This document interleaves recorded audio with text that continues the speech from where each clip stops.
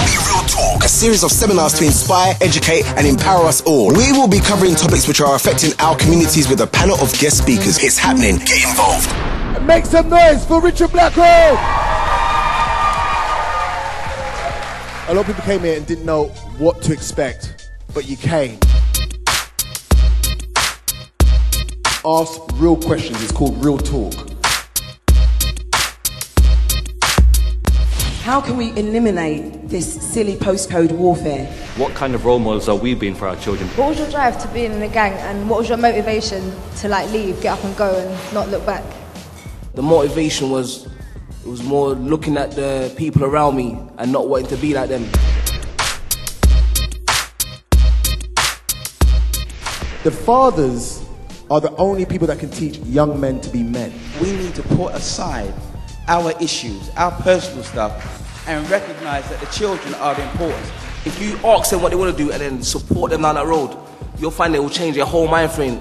If we cut the rates of teen pregnancies in this country, we are going to have more fathers around because they'll be old enough and responsible enough.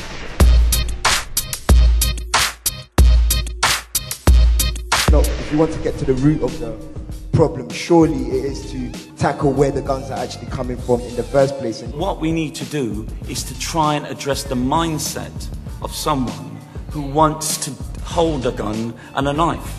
That's, for me, the first stage. What makes someone want to carry a knife or a gun and inflict that violence on someone? That's what we need to address.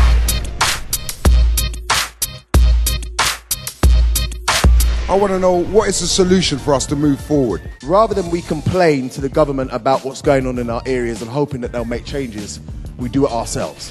What if 10 years ago we were dealing with the 7-year-olds, teaching them that they can be champions? What kind of 17-year-olds we really have today? We've got to stop now relying on others who have done us wrong to correct their wrongs and start trying to fix it ourselves. What we need to do is come together on a positive thing and build the communities. I'm saying we need to empower the young people and start giving them a chance. As long as anyone can change, which anyone can do at any time in their life, it's never too late. If we was to just put pen to paper and make this an establishment and this an organisation, following on from what Richard's doing, we've got an organisation of people that can go out and meet those young people in the places where they're at.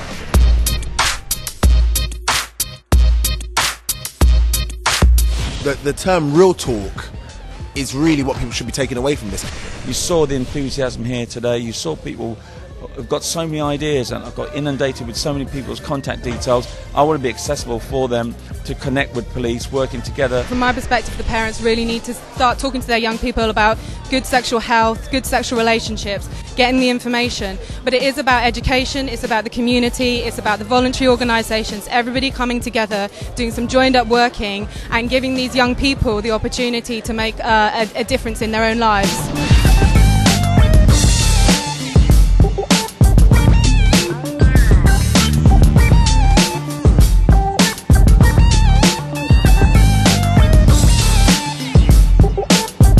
We can see that everybody's got a voice. As I said, while it's happening now at the beginning, be a part of it from now, because this will take off.